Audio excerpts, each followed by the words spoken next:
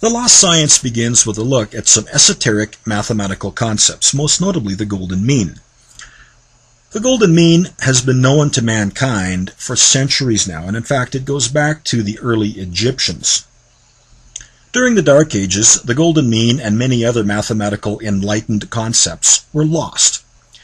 In the early 1200s, an Italian philosopher-mathematician by the name of Filius Bonacci rediscovered the notion of golden mean, and he made it available to Renaissance thinkers of the time.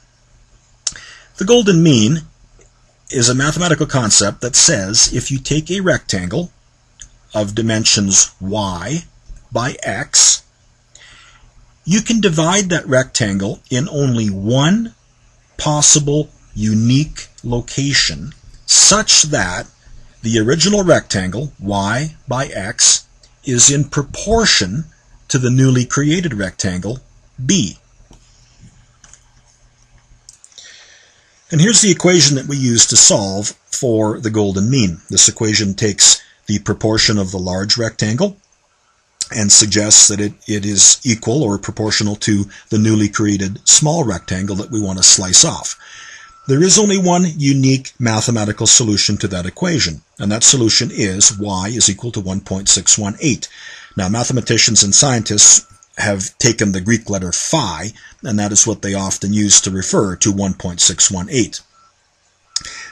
Now, you can play around with 1.618. You can take ratios of it, phi squared, phi cubed, phi to the fourth. You can also take inverse ratios of phi, 1 over phi squared, 1 over phi cubed. Now, I want you to study these numbers very quickly, and I think you will probably start to recognize what these numbers are. On many charting programs that we use to get our data and look at our charts of individual stocks, many of these programs have a built-in function that will allow us to calculate Fibonacci retracements and Fibonacci extensions. Well, a Fibonacci retracement or extension is nothing more than the golden mean, phi, at work. Let's take a look at a very unique example. Here's a chart of the TSX Composite Index in Canada. From the 2009 lows, we can see that the markets rallied right into early 2011. But then, look what happened. The markets sold off. And in fact, they sold off right into October of 2011. And I remember it very well. I thought, and I'm sure many others thought at the time, that the markets were going to completely collapse and go back and retest the 2009 lows. But they didn't.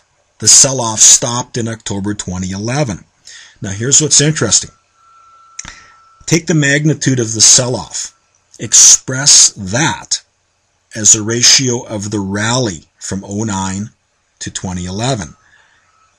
Do the math. You'll see phi, or one of its ratios, at work. Such is the power of the golden mean. Such is the power of esoteric mathematics. And I'm afraid this is what many people are missing as they look at the markets, study the markets, trade the markets. They're missing the connection between esoteric math, events in our cosmos, how these things impact human emotion, and how human emotion in turn impacts the markets. And this is why I wrote The Lost Science. I want to present this material to the reader. I want to make sure this stuff doesn't become lost to people again. This is simply too powerful to let go, too powerful to sweep aside. So, thank you very much for watching this short little video. The name of the book is The Lost Science, available at iuniverse.com if you're an American resident, available at investingsuccess.ca from myself, from my personal inventory, if you are a resident of Canada. Have a great day, and again, thank you very much for watching. Take care.